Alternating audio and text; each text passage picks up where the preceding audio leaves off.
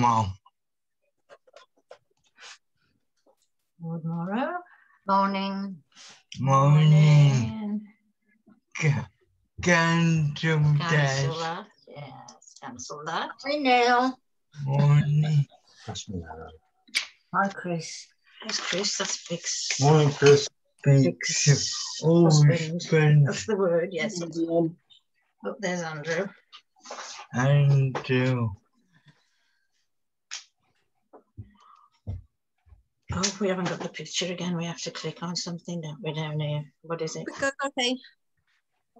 No. Hi, Karen. Neil. Yes. Aha! There we go. Hi.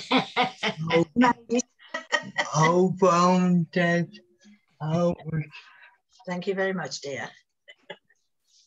Lovely to see you. Morning all. Morning, Liz.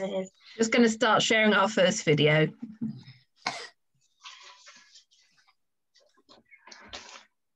Yeah, I just think it's sort of... I'll talk to Yvonne.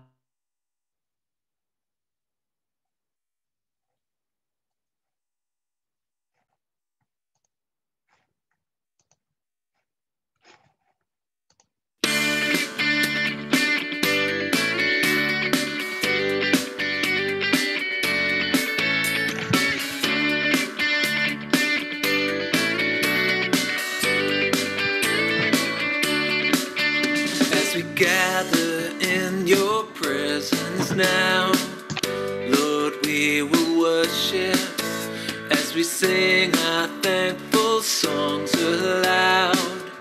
Lord, we will worship when we go out in the name of Christ. Lord, we will worship as your word and spirit shape our lives. Lord, we will worship. And whatever we do, in word or deed, we do for the one who set us free. When we're on our feet or on our knees, Lord, we will worship. Lord, we will worship. When we love our friends and families, Lord, we will worship. When we give ourselves to those in need, Lord, we will worship. When we take instruction cheerfully, Lord, we will worship. When we lead with Christ's humility, Lord, we will worship. And whatever we do, in word or deed, we do for the one who set us free. When we're on our feet or on our knees, Lord, we will worship.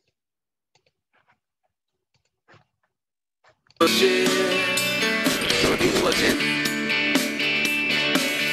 In the course of every working day, Lord, we will worship. When our business takes us far away, Lord, we will worship. When we care for children in the home, Lord, we will worship. When our audience is you alone, Lord, we will worship. And whatever we do, word or deed, we do for the one who set us free. When we're on our feet or on our knees, Lord, we will worship. Lord, we will worship. Lord, we will worship. Lord, we will worship.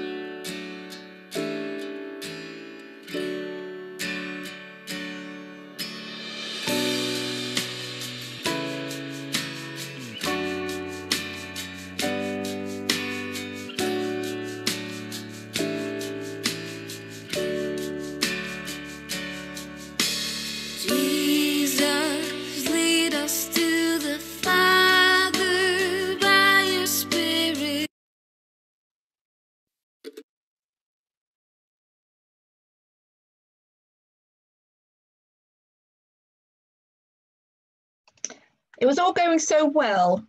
And then my new cat, Ralph, decided to walk across the computer and stop it all. So we're just going to have to get used to that.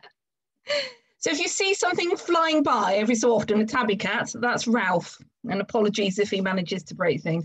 I'm going to share the screen again and try and... Actually, I might move on to the next song.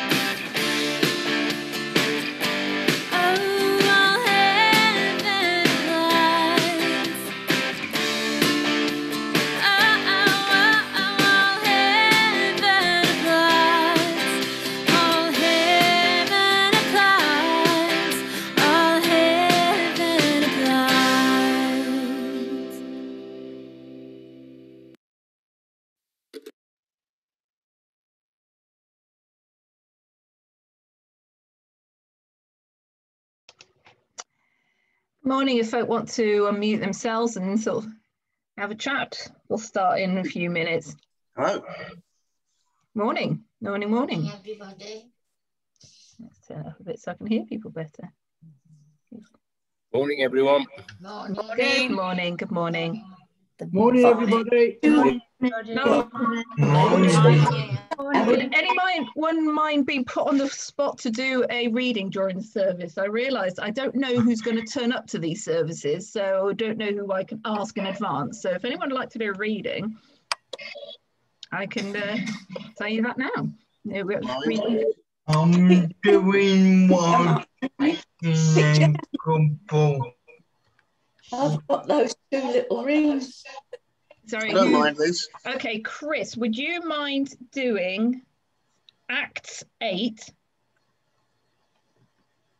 26 to 40? I'll put that in the chat. All right. No. I've written on the back of my head. Right. Did somebody else say they would be happy to do something, do a reading for me? Minnie's iPad there. Minnie, brilliant. There's no picture.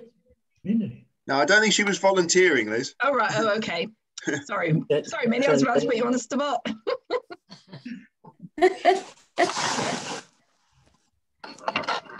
I think she just happened to say her name in the context of trying to sort out the fact she can't get on properly. There we go. Get to see Brian's nose. Brilliant. I'll just go and get a copy of the good book. It will appear on screen, but it's going to be small type, so that's a good idea.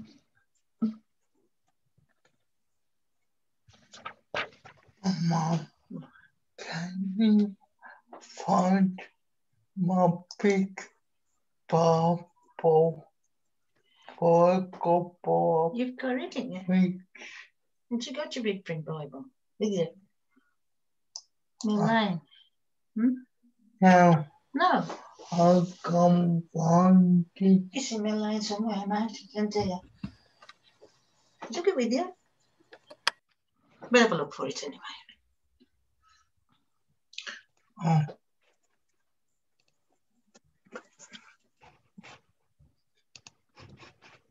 Cool. So how are we all this morning? right. Right? All right, good. Yeah. It's sunnier today than I thought it was going to be, but I think tomorrow is going to be the, because of course it's bank holiday. Yes. And what does it always do on bank holiday? Yeah, it's the way it goes, isn't it? And they wonder why the British talk about the weather quite so much. Yes, it has to be said. Oh, you know what? It's already recording. There you go. I didn't realise that. Excellent.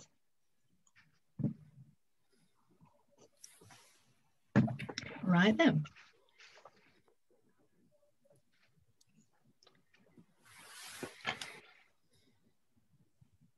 Well, good morning, everyone. And oh, thank you, Andrew. I'll just send you over the information now. Thank you. Oh, there's what's it look like? Well, good morning and welcome to. I'm going to share the screen because we've got Oh dear. opening prayers. If I could ask folk just to mute themselves, that'd be great. Thank you.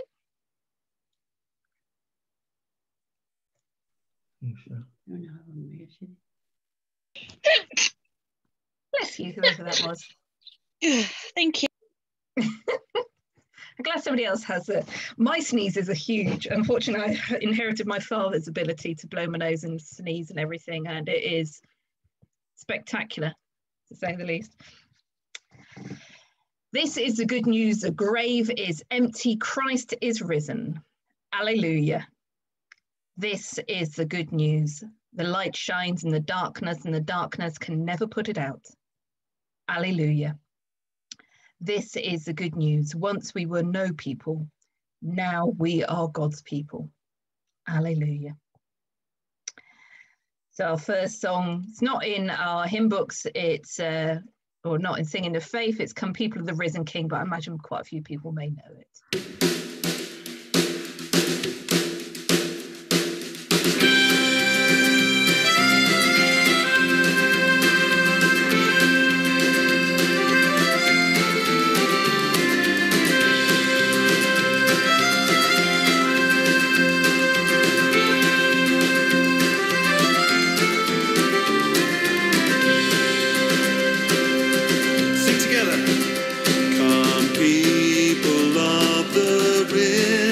King, who delight to bring him praise. Come all and tune your hearts to sing to the morning star of grace. From the shifting shadows of the earth, we will lift our eyes to him, where steady arms of mercy reach to gather children in. Rejoice, rejoice, let every tongue rejoice. One heart, one voice, O Church of Christ.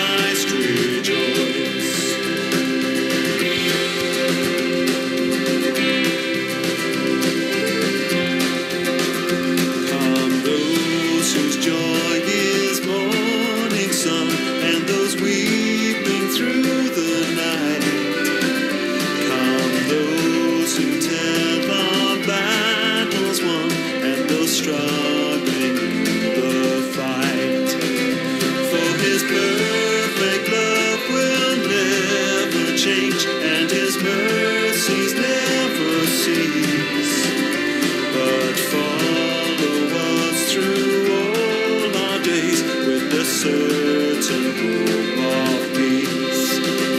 Rejoice, rejoice, let every tongue rejoice. One heart, one voice, O Church of Christ, rejoice. Yeah, here we go.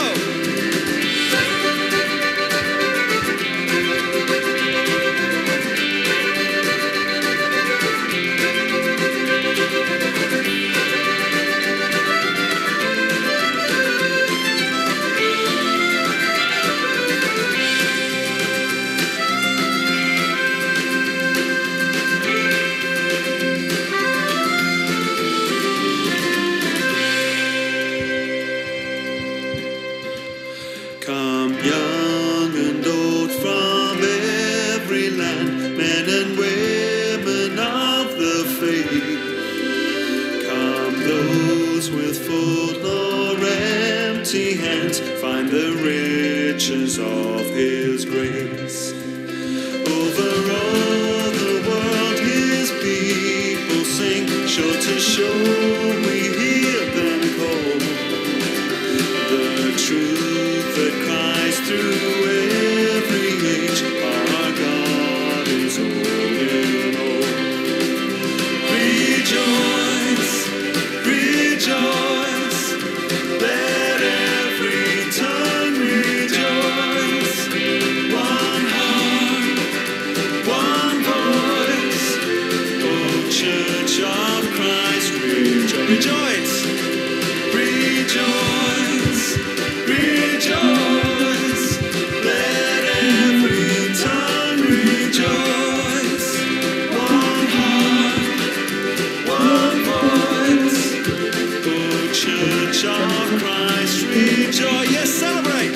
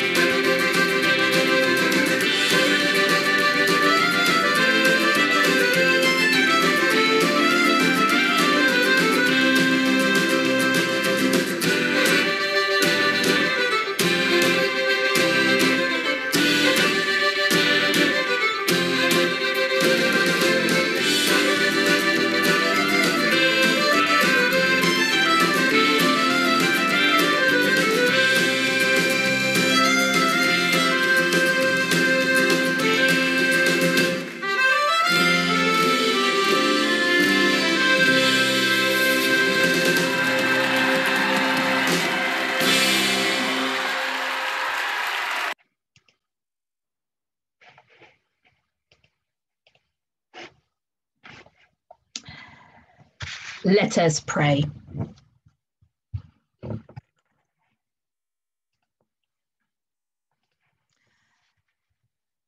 Loving God, as we come before you rejoicing for the wonders of your creation, rejoicing in your love for us, rejoicing in the power and the hope of the resurrection. Lord, may we look out for those things which cause us to praise you. Those moments which remind us of your love. May it inspire us to be loving, hopeful, praising people.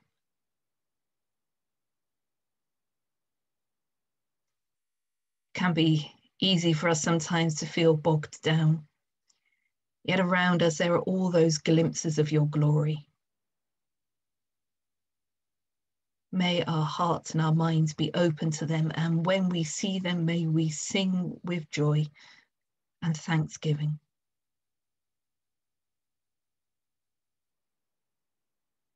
Yet, Lord, as we come before you in worship, we come aware that we haven't always lived or acted or spoken in a way that praises you. We've not always been the best versions of ourselves.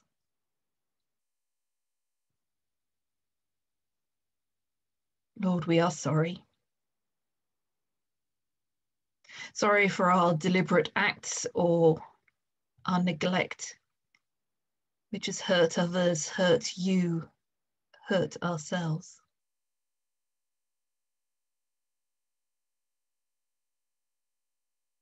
Lord, we seek your forgiveness.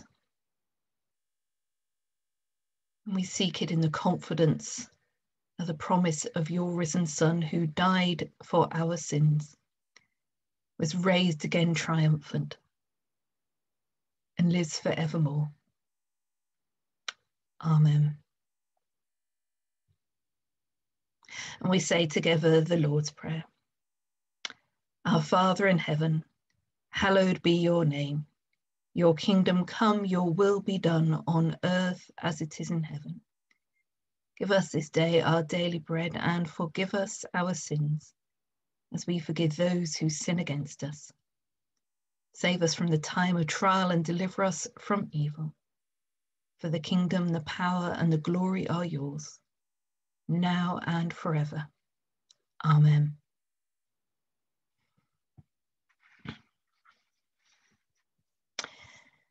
As well as being the fifth Sunday after Easter, or the fifth Sunday of Easter, to give it its correct name, today is also Vocation Sunday.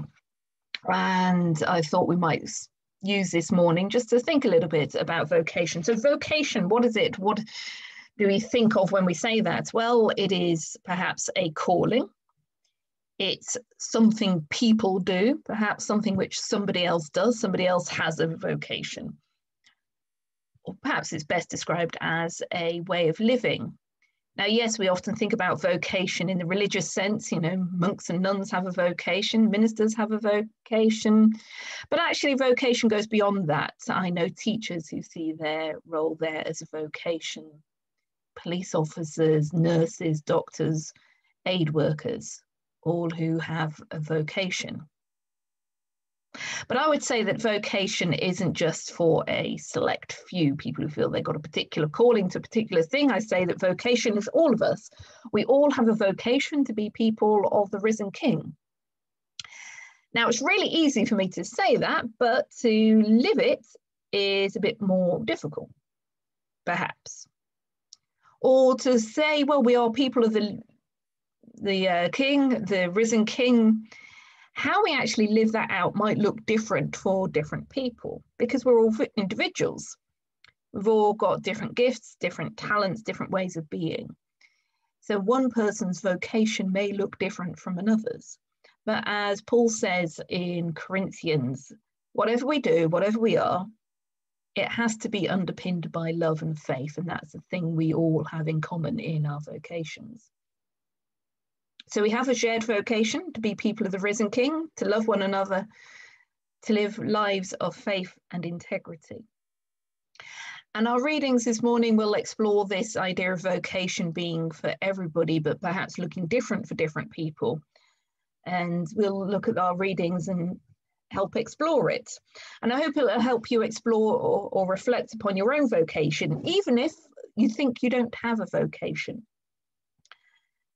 As we worship together, I want you to give thanks for the way that God has called you, the gifts that God has given you, the ways you are already living out a life of vocation or a vocation you've had in the past. But also ask you to sort of perhaps open your mind to other things in your life, which actually are vocation or a calling to a vocation, but you just haven't realized or named it as such yet. I think some people go about their godly living and don't necessarily think of it as vocation, but it is. The people who remember to make phone calls or send postcards, who offer friendship, that is a vocation, that's a calling. So I'm going to ask Chris to bring our first reading, which comes from Acts chapter 8.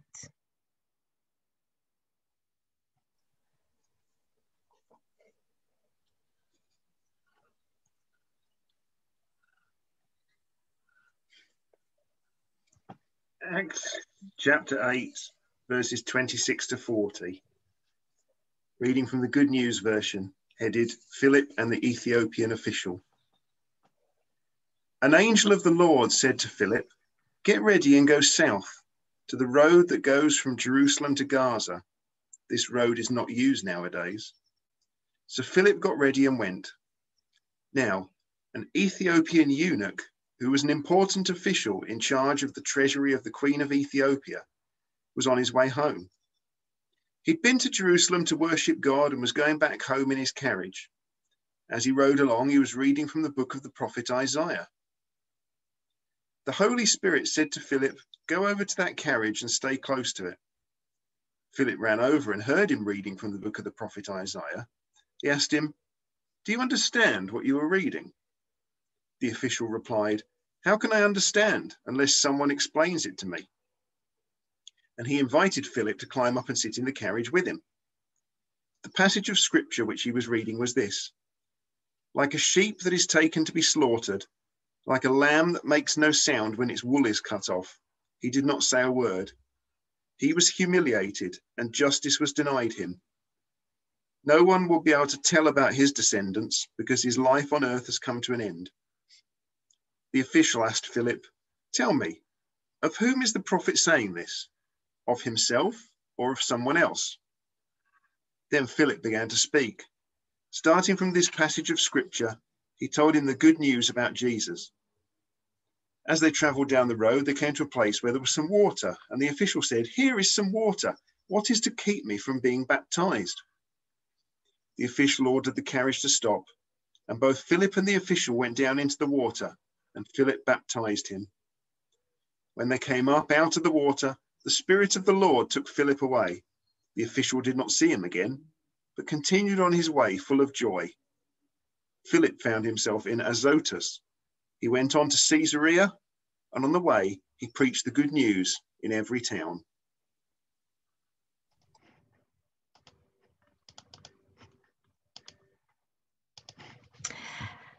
Thank you, Chris. When we talk about vocation, it probably isn't unusual for us to think about the disciples, to sort of talk about what they're, they are obviously people with vocations, aren't they? So here we have Philip, one of the disciples, a man with an obvious calling and a man with an obvious vocation. And in this moment, he is called to encourage and equip someone else, namely this Ethiopian eunuch.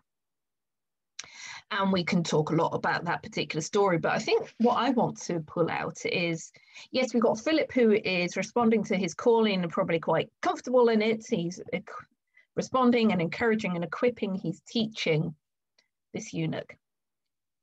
But what happens to the eunuch after this encounter? We know he is baptized, but he would have gone back and carried on with his normal job.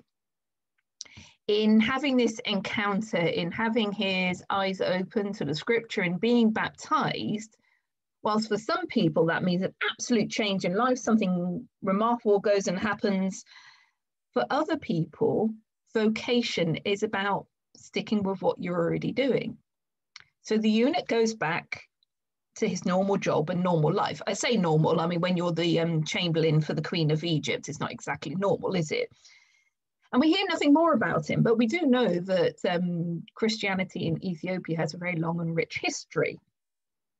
So in my imagination, I like this idea of this man going, this unnamed man going back home and continuing to live his life, but with deeper faithfulness to God, and that's impacting those around him.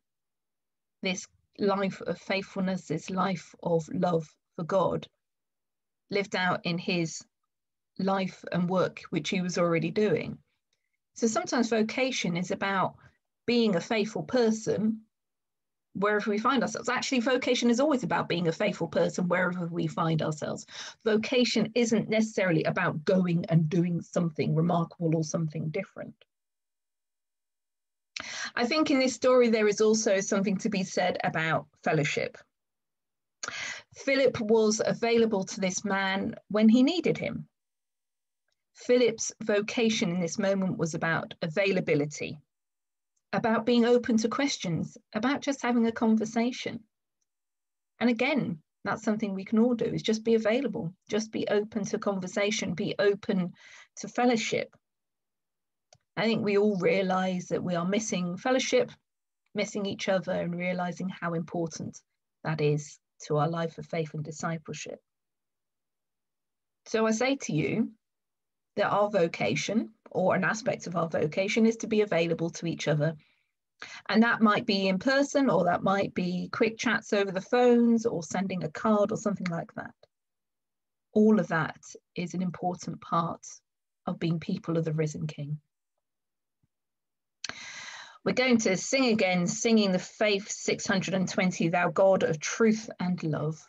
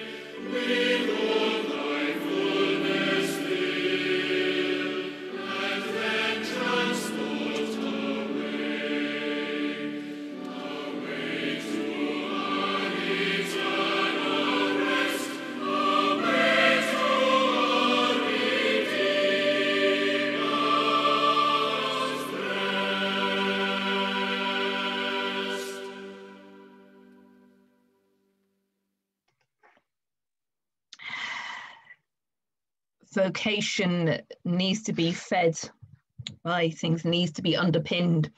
And as this reading shows us, perhaps the most important underpinning is being loved by God, our love for God and our love for each other. So this comes from 1 John chapter 4, beginning to read at verse 7. Dear friends, let us love one another, for love comes from God.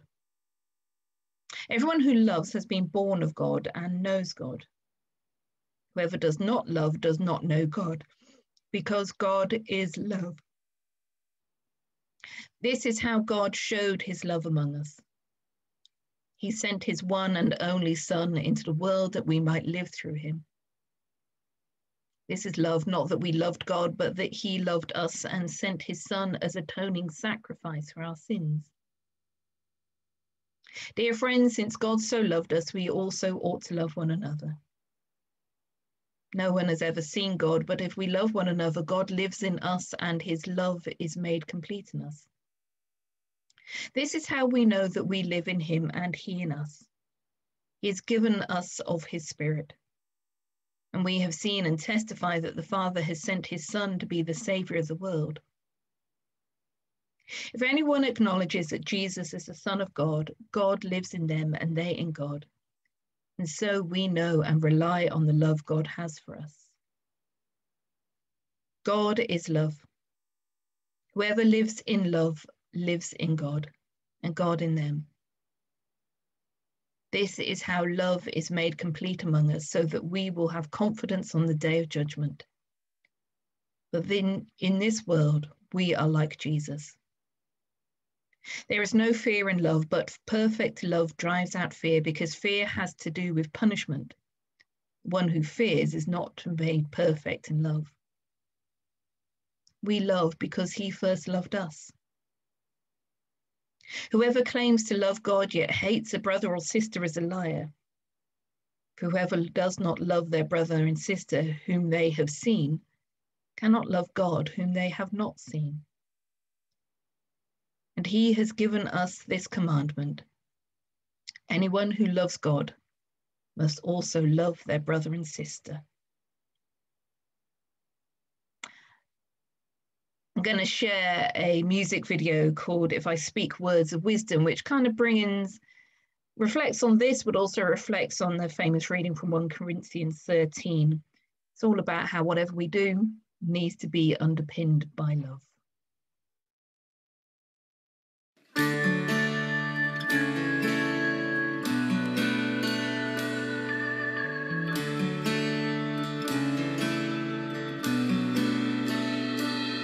If I speak words of wisdom inspired from above, if I fathom the mysteries of life, and my faith moves a mountain, but I don't have love, I'm as dead as a river run dry.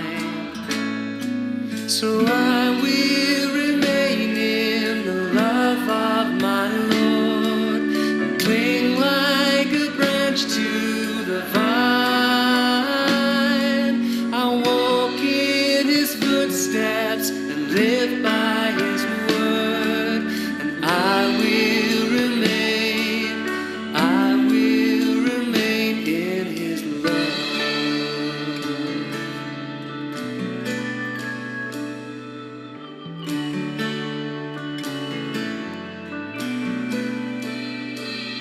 I could give all I have to the needy and poor. I could suffer for every good cause. Yet if my life is loveless, then I've fallen short of the fruitfulness God made me for.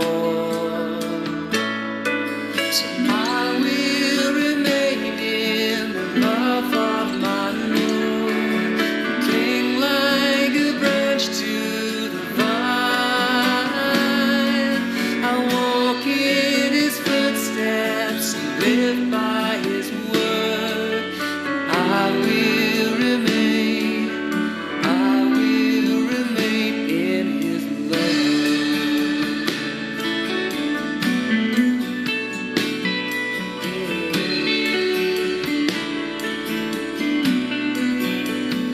In his love.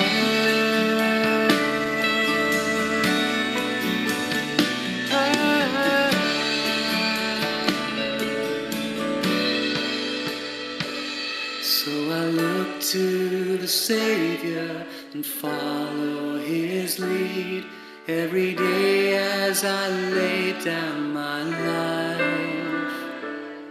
And I love in response to the love I've received, bearing fruit to the glory of Christ.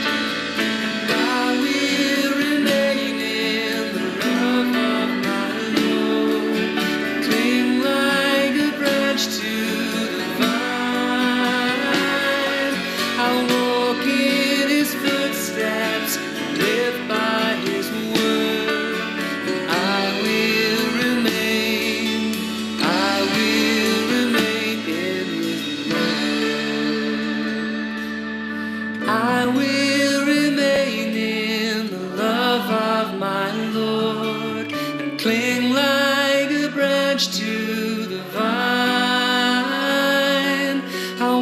walk in his footsteps and live by his word, and I will remain, I will remain, I will remain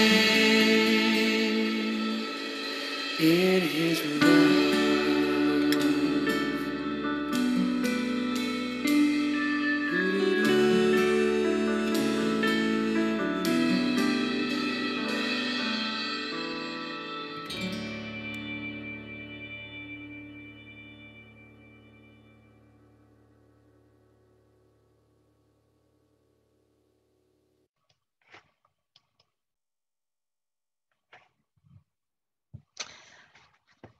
Andrew, if you could unmute yourself and ask you to bring for us our gospel reading.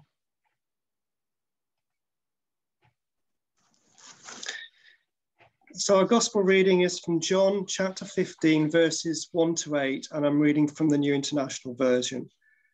The chapter is entitled, The Vine and the Branches. I am the true vine, and my Father is the gardener. He cuts off every branch in me that bears no fruit, while every branch that does bear fruit, he prunes so that it will be even more fruitful.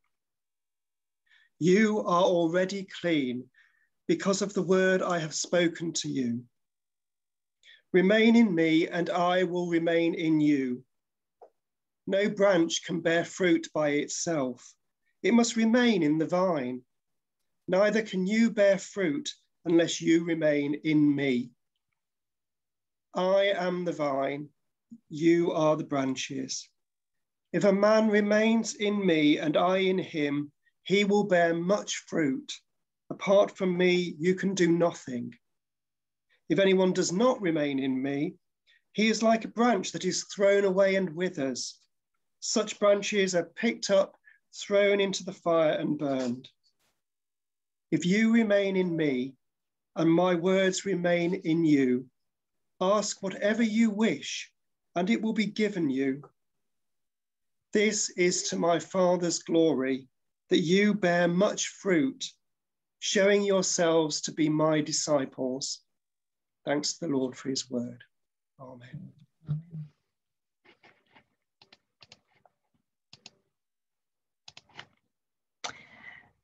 Thank you, Andrew. The vine and the branches. Sometimes, as I've said, when we think about vocation, we think about vocation as being something which we do. But actually, we're not called to do Christianity.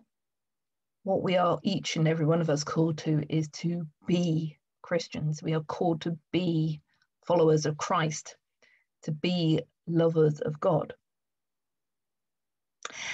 Now, yes, being and doing are closely related, but they are not the same. Vocation belongs or begins with our being.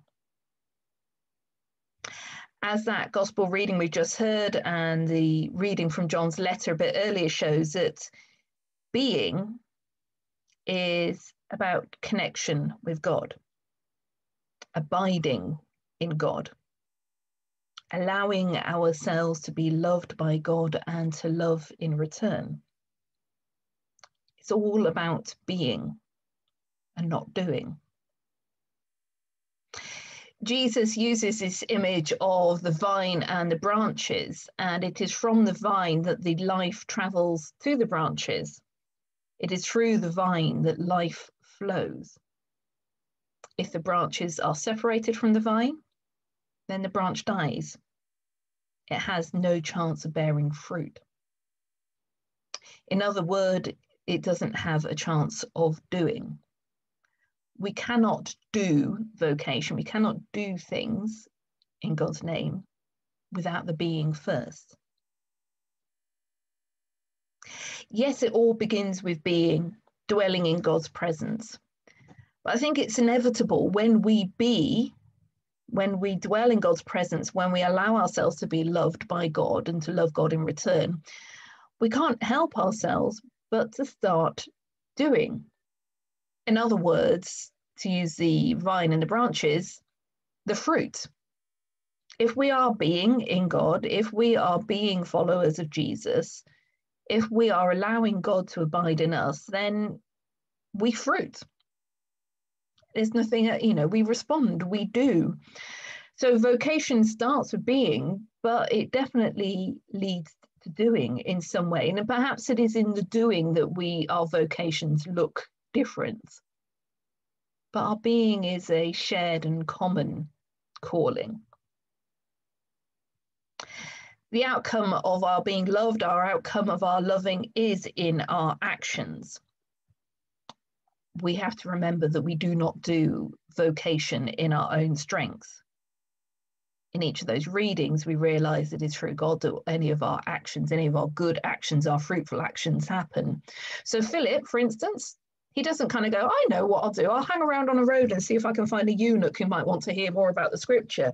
He's inspired and led by the Holy Spirit, who gives him the words, gives him the power, the wisdom. And this happens again and again. It's in his being which then leads him to doing. So when we think about vocation, we begin by thinking about our being and perhaps the quality of our being in Christ, the quality of our abiding in God. If we wish for a life of vocation, whatever that vocation might look like, because obviously it looks different for different people, because we've all got different talents, different gifts, different opportunities. But we each have to pay attention to our life of worship and prayer and meditating upon God's words, because it's that which underpins and informs our actions. As the intimations to 1 Corinthians 13 say, if we don't underpin what we do by being in God, by loving God, then it's a bit pointless. Well, maybe not pointless, but it's not fruitful. And it's not filled with love. It's not what God would enable us to be. That is true. That thing around paying attention to our life of worship and discipleship is true for us as individuals, but also true for us as churches. And we're at an interesting time in our communal faith, as our churches reopen and we begin to reassess the life of our churches. What activities are we going to pick up again? Are we going to leave some activities behind? Are we going to change some of our groups a bit? What's important to us? What comes out of our being and leads into our doing? We must, as our churches, pay attention to our life of faith, our life of being, of worship and prayer and dwelling in God's word, because that will inform and inspire and enable our doing. And it might be that we find ourselves doing something different. It might be, I believe, that we will kind of realize what we've done before, but we really want to focus on. We realize what our priorities are. I think actually groups or opportunities to provide fellowship in lots of different ways is going to be key for us, actually, as a community, as a wider community, not just a church community, but as a wider community. We've realized how important human connection is in so many different ways. Actually, is our calling at this point just to be available to those who need us, to those who just need some friendship, some listening, some human connection? I don't know. But I think we do need to think about that and pay attention to it. And as we pay attention to what we're going to be doing as church communities, we must always pay attention to our being in Christ. So vocation isn't just for somebody else, isn't for the professional Christians. And as I've said hundreds of times before, and I will keep saying, there's no such thing as a professional Christian. Vocation is something for everybody, because vocation is about attending to our abiding in God. And that's everybody's vocation. Vocation is about living a life of love, because we are loved by God and we love in return. We can't get away from that in our readings today, can we? And again, funnily enough, living a life of love is everybody's vocation. Vocation is about inviting people into fellowship with God. Again, that's everyone's vocation, because we can all do it in different ways.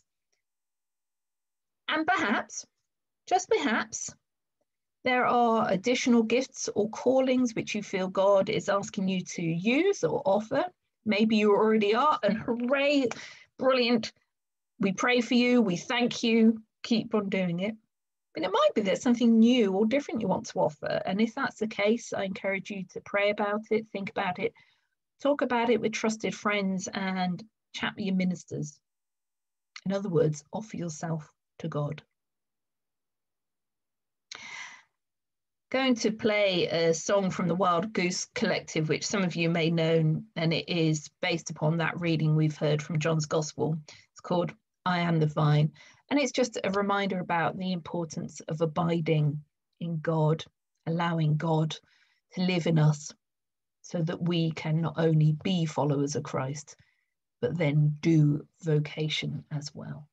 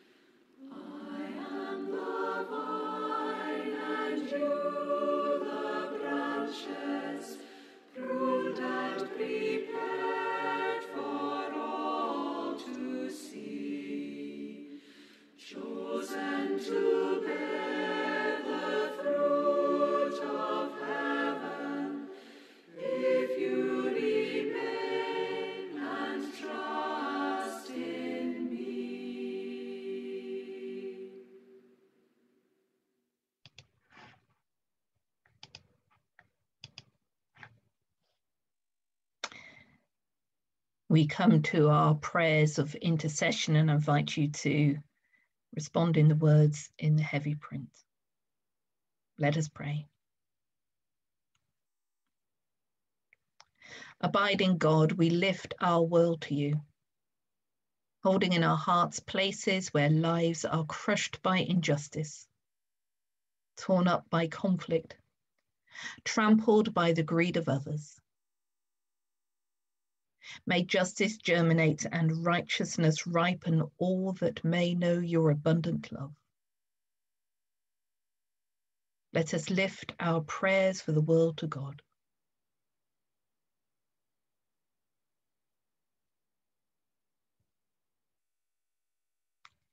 Reroot us in you, that your kingdom may grow through us. Nurturing God, we pray for our communities, holding in our hearts places where isolation has laid waste, deprivation has parched, dreams have withered. Flow afresh through these places that all may know your promise of fullness. Let us lift our prayers for our communities to God.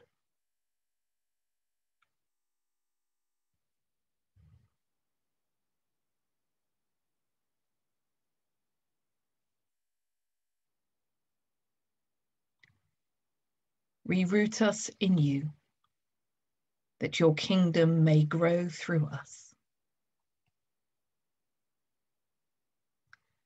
Life-giving God, we pray for our church where apathy diseases. Plant in us a dis-ease with all that stifles your spirit, where lack of vision is causing your people to perish. Grant us into your limitless love. Where weariness withers, revive us with the light of Jesus. Let us lift our prayers for the church to God.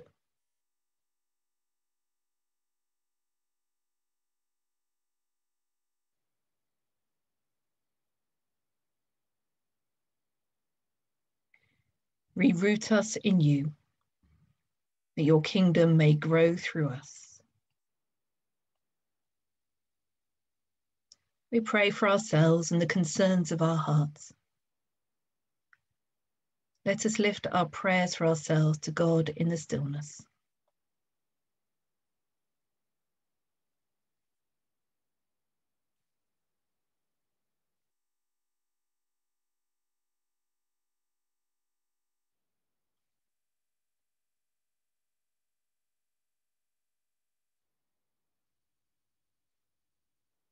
Prune us to be ready to respond to you.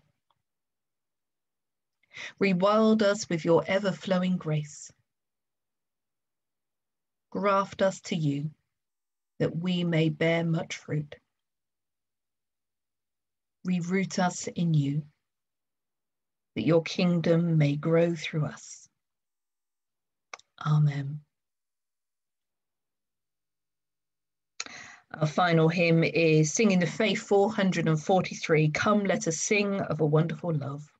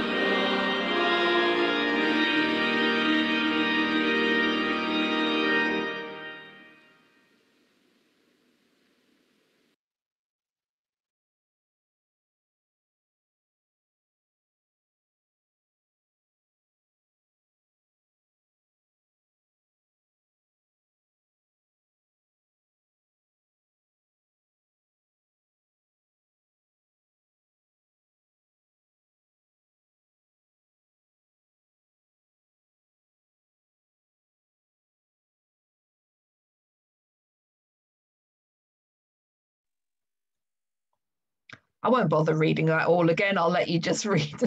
Sorry. May the blessing of God, Father, Son, and Holy Spirit be with us all evermore. Amen. And I was doing so well.